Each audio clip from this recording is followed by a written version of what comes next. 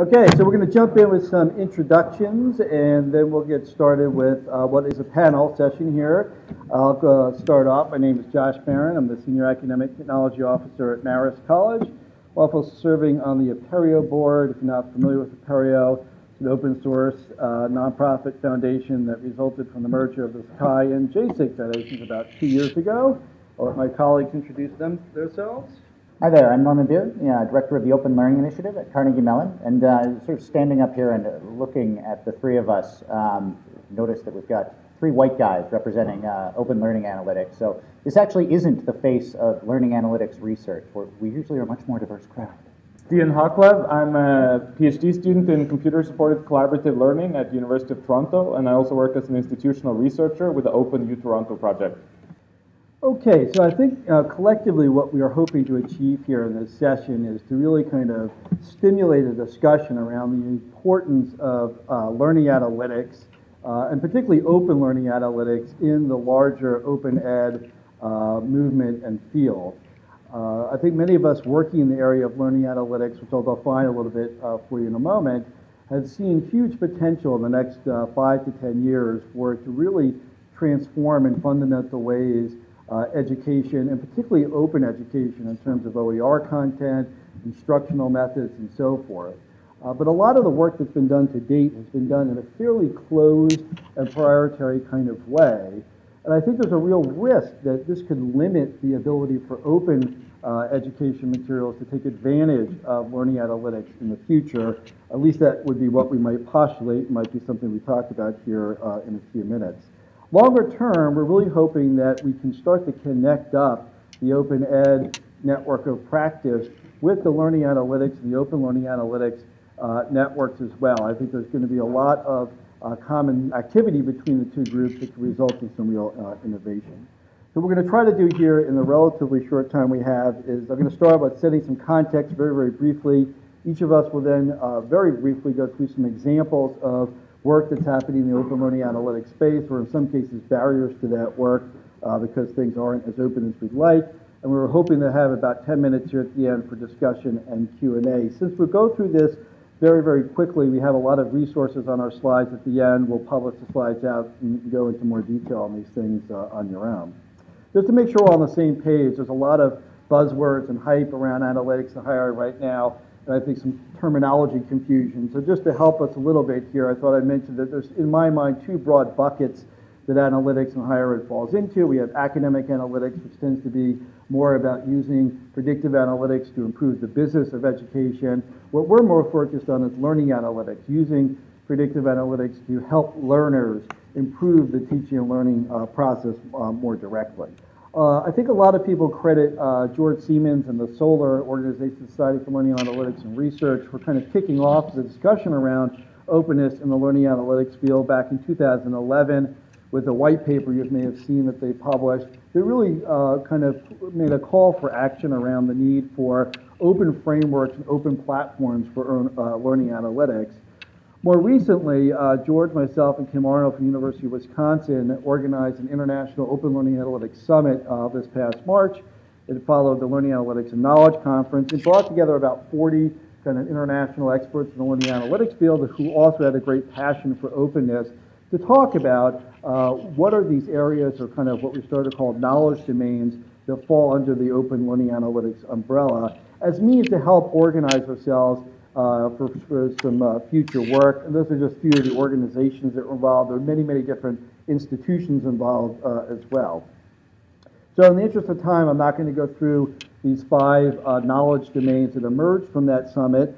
But the basic idea is, now what we're starting to engage around, is using these domains to identify who around the world are working on these things, where are there gaps in these domains, meaning things that we think we should be doing that isn't really happening yet, and then obviously work to try to connect up people working in these domains globally to help prevent kind of reinventing the wheel phenomenon.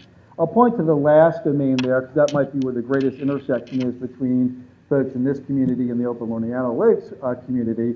So there's a lot of interest around applying predictive analytics to do things like improving content, OER, improving instruction, and so forth. And that would be maybe one place where we could come together. So with that, I'll turn it over to Mark. So, like so many conversations and so many beginnings in the open ed space, my exposure to open learning analytics began with a conversation with David Wiley and Cable Green. What they brought to my attention, I think, has ended up bubbling up as a theme throughout a few talks. This is the third talk at Open Ed that I've been doing that relates to data and analytics. And there's been this common theme of the relationship between openness and science. I'll talk about that a bit over the next few slides.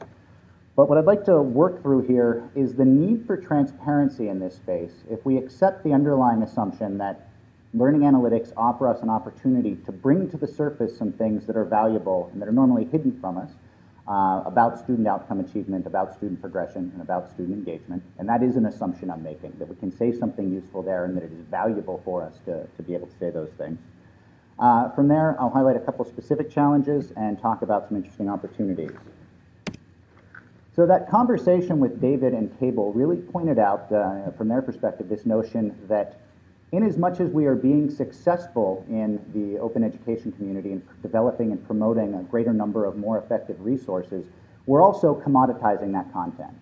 And that the content by itself is going to become less and less valuable as content, particularly given that it offers us this opportunity to capture information about how our learners are interacting with and making use of that content. And so as we look ahead to the future, we're expecting that there's going to be a greater demand both for well-instrumented content and the tools that can go in and analyze how students are engaging with those materials. And I think this has actually been reflected recently in some blog posts from Michael Feldstein, who was talking about how the publishing world seems to be perceiving the open education space and open educational resources. In some ways, then, this connection to learning analytics is the same connection that we see for driving some of our original goals in the open ed world, but it also ties in very nicely with some of the goals of the open source software world. And this is, in some ways, the idea that by making software transparent, we are not only exposing potential bugs and defects, but we're also expanding the community that's able to interact with those things and improve them. Currently, much of the space around learning analytics has been dominated by closed systems and proprietary systems. What this means is that people are simply asking you to trust what's happening under the hood. And this is dangerous, right? And I think this is dangerous whether it's the Open Learning Initiative, whether I'm pointing at my dashboard and telling you, no, you can trust me, the underlying cognitive model here is good, or whether it's Newton who's saying, yeah, I think that this stuff is pretty powerful and I can tell you something valuable about student learning. If we're not able to expose the underlying assumptions and the underlying models that are driving those predictions, we're no longer doing science, we're doing alchemy, and I'm not interested in being an alchemist. Some of the examples of the work that we're facing and real challenges in the open analytics space frequently at this point are revolving around the sharing of data, and quickly looking at some work that we've been doing in the community college space where capturing data and coming up with the agreements necessary to plug those in either to simple analytic systems or even to do research has been a real challenge. And this was also further highlighted with some recent partnerships we did around Coursera MOOCs, that our current regulatory inheritance around student data has a very specific sense of risk that may or may not be accurate, and has some real constraints around how we're able to engage with and interact with that data. And I think driving forward along in the open analytics space is going to require at least some more thoughtful approaches. In terms of some opportunities, there are a number of initiatives that are attempting to open up what's happening under the hood. I talked earlier this session about the Simon Data Lab, and we're working currently with the Open University around this idea of design analytics, and these are things we're hoping to get out into the world. We're also seeing some better work around open platforms that will allow both the use and the development of new models, something that is happening at Stanford in a nice way, something that Josh will be able to talk about. So I want to give you a little bit of a view from the trenches. When you're in the midst of this data, and how does that look like for someone from the outside? Now, there's a bunch of different perspectives and roles to look at learning analytics, and that's one of the interesting things with the Learning Analytics Conference, is that you come there thinking that analytics is one thing, and I have a very researcher-centric kind of post-hoc, the course is finished, here's all my data, now I need to do my analysis, write my paper, and publish it. And then you meet people who are doing, very fancy data warehousing where they're real-time integrating a lot of different data sources and doing real-time prediction. You have instructors who are getting specific feedback for their course and are doing real-time adjustment of their teaching. So you get all these different people meeting. But if you look at researchers, I mean, there's a lot of different challenges now with these really big data amounts. At the University of Toronto, we have some MOOCs on Coursera and edX, and we were lucky enough to get 3 MOOC Research Initiative grants about a year ago. And so even though we'd been looking at the data earlier, this was when we kind of really did a headfirst dive into the data and started to realize how much work it would be to actually get something meaningful out of it. The first is just the amount of data and how different it is. So we're talking gigabytes and gigabytes in a bunch of different formats. And for a distributed team that needs to collaborate on this data in a reproducible, secure way that's respecting student risks, that enable us to say when we come to the final paper, this actually goes all the way back to the raw data in a way that we can trace and debug. It required us to really look at what kind of tools are available for doing that. So for example, there's all kinds of databases. Part of the problem is as well working with these platforms that, for example, Coursera is not open source, is that you're relying on their descriptions of the data, which might not be up to date, which might not be complete. And if you see a data field that you don't recognize, you kind of have to guess where it came from, which is problematic for a researcher. But the real challenge for us was the click logs, which is, you know, the big data, which everyone is very excited about. This is literally how it looks. It's about 20 million lines of that for one course. Okay, every single chunk, so 4 or 5 lines, which actually is one long line, is one click or one movement of the mouse. And by the way, those fields are not documented anywhere. And throughout the file, suddenly there would be a field called 13 : that I still don't know to this day what means. So I ignored that. So we had to come up with processes to say, turn this into some kind of a structured format. Now we have every single click. Okay. Now we have every single click for one student grouped into chunks of all these clicks were actually one time watching a video, but he was just going back and forth. And then we want to go to a higher level of abstraction and say, each line is one watching the video, but we're using all that data to say, is it the first time he watched the video? Did he scroll around a lot? And then we can take that data and do different kinds of learning analytics to look at, are there certain subsequences that are more common for certain students? This is when we're finally getting into the interesting research and analytics part, where there's theory, where there's borrowing from a lot of different domains that have been dealing with big data. This was the last week of our 4-month project where we got to this level. 3 or 4 months was spent dealing with all those other stages. And by the way, 30 other projects were doing exactly the same thing, reinventing the wheel over and over again, right? By the way, the code that we made, some of it's open source, but by now the formats have changed. So you might actually not be able to use our tools. So there's a really urgent need for more standardized data formats and for better sharing of those processing tools, so that we as a community can be much more efficient at asking the difficult questions rather than spending our time formatting data, right? There's the ethics piece, which is also maybe we would like to share our data with others, but that's certainly not possible today.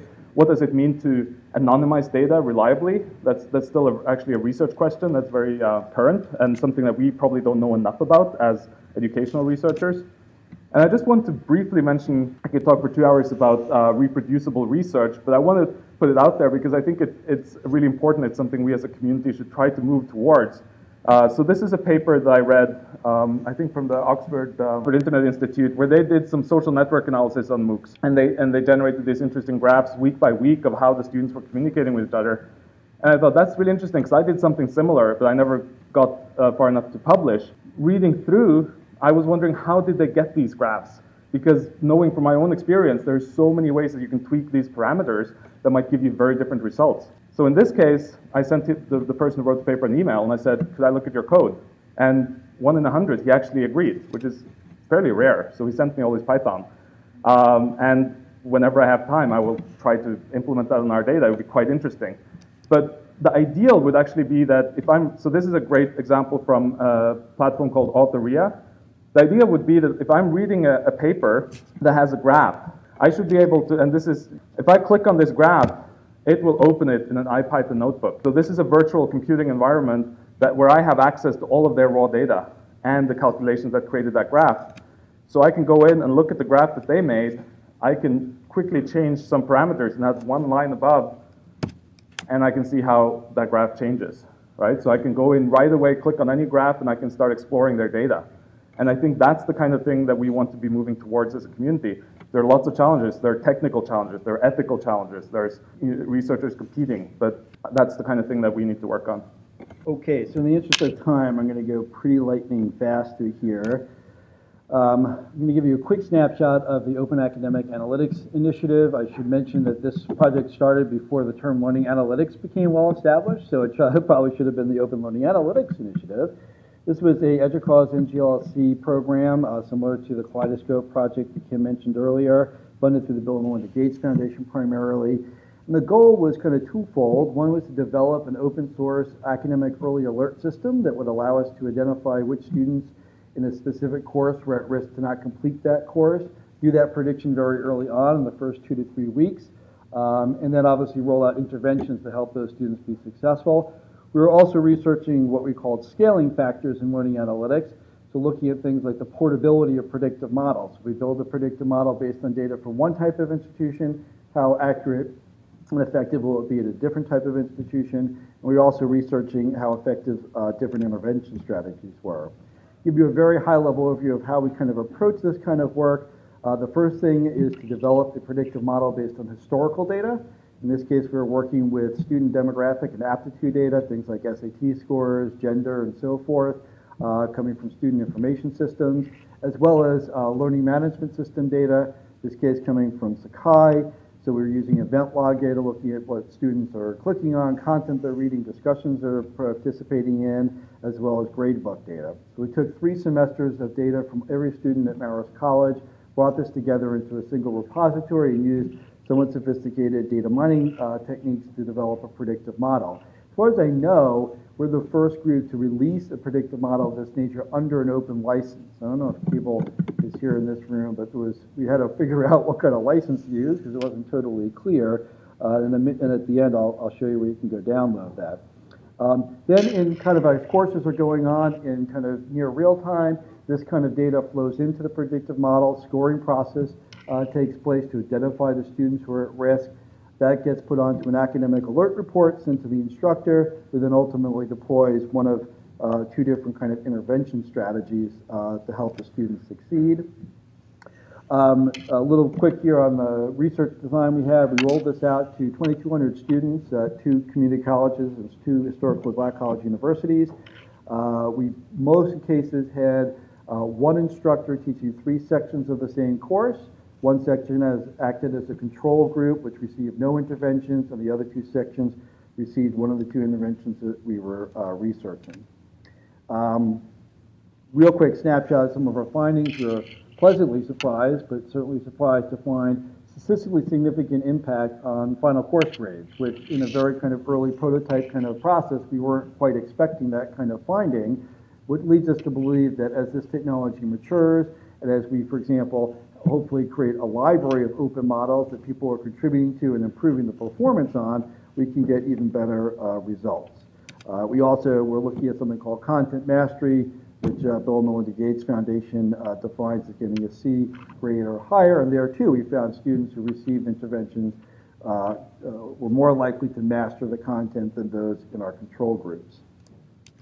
I've skipped over about 2 years of 3 researchers' lives and a tremendous amount of other findings and information.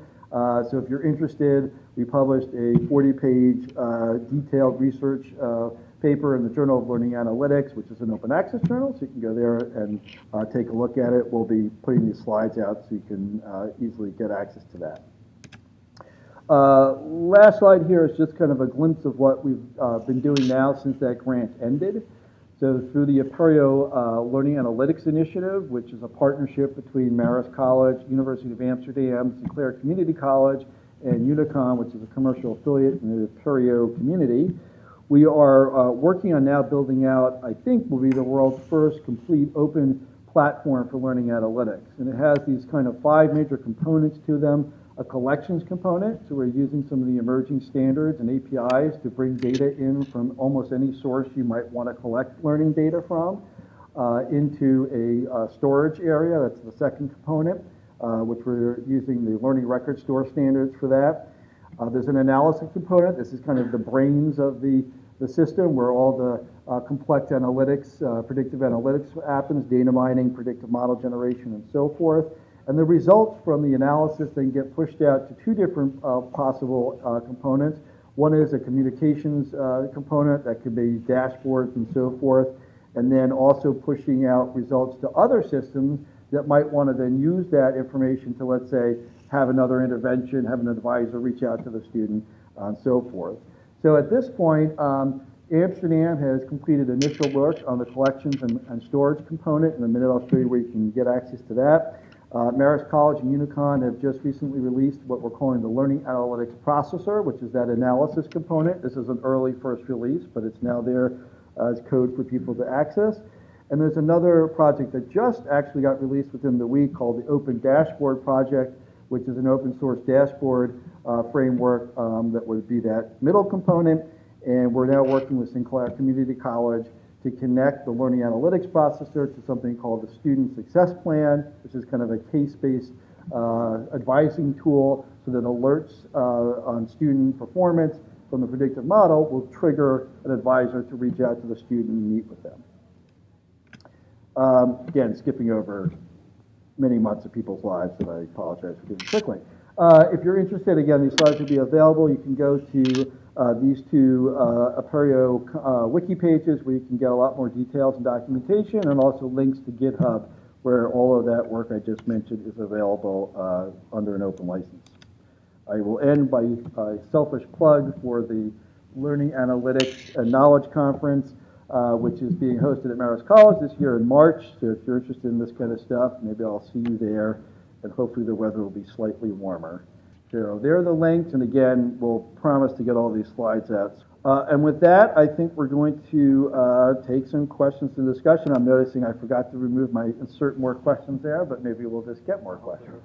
I guess I would say that it's less any specific law and more this general sense of our regulatory inheritance, right? It's this notion of FERPA, either as it exists or as it is perceived. This notion of what FERPA really is versus how people imagine it to be, combined with our practice of protecting subjects for research and the way that IRBs normally behave. And when you start to put those pieces together, we end up with a place where it's very challenging to share data. This is compounded by the fact that higher education in the U.S. is not particularly good at collaborating with one another. It's just not what we've done well at in the past.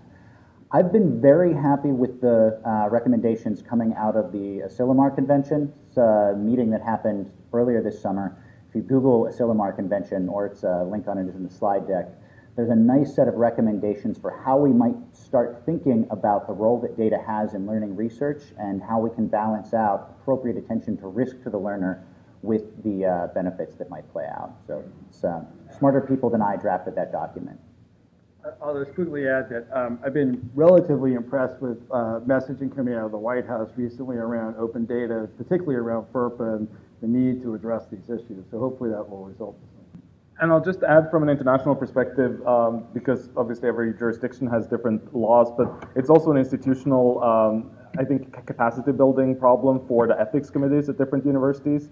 And there's already been some work in the learning sciences community, for example, to come up with the problem is that you typically don't have the technical competence among the people there to justify whether, is this store that's stored in a cloud, is that secure enough? Is, the anonymization process, is that actually not reversible? And so if we could come up as a community with some recommendations and best practices that we could then, attach to our ethics proposal and say, we are going to follow all of these, they've been vetted, they've been used in other instances, and our ethics committee would feel much more confident going forwards as well. So I think we have to work at multiple levels.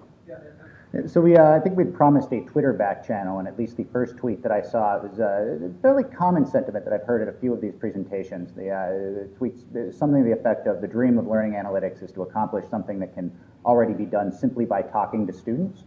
There's obviously an awful lot that can be gained by talking to students, but I think that if you look at the current state of student success, it's clear that it's not being accomplished. And in as much as we're able to build tools that can help support those conversations and scale up the amount of work that educators can do in that space, we're remiss in being dismissive of how these tools can support us. So absent the ability to put thousands of more educators into our institutions to have those conversations, I'd like to keep building out the technology to help you do your job. So I see folks needing to come in for lunch, so maybe what we'll do is be happy to take more questions here, or maybe even eat lunch with folks at the table here that have more questions. So thanks a lot.